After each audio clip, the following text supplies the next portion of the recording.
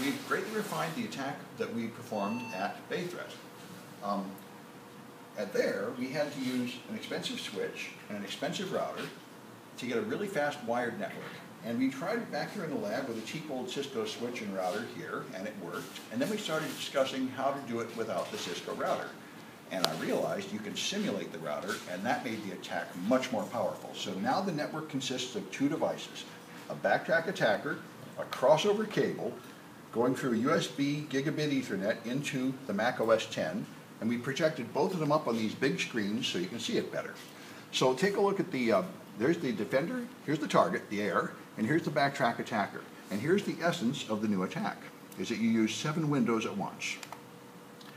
And use the fake router attack, fake router 6, in THC IPv6.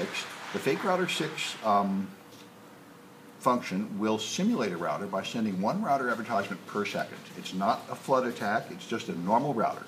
So 1, this is sending a network starting with 1, and a network starting with 2, and a network starting with 3, 4, 5, 6. So right now I'm simulating 6 routers on the network.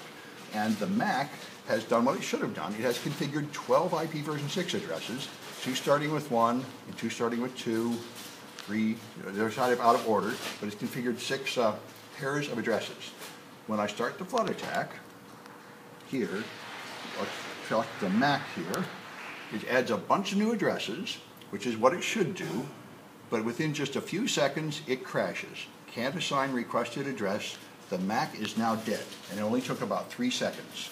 If you go to Activity Monitor, you start seeing the spinning blue screen of death. The attack has stopped because it can't send any more traffic through the cable.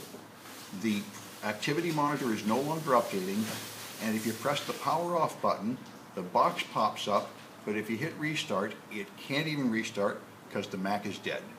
This is really powerful. It doesn't take much bandwidth, and it doesn't take any fancy equipment anymore.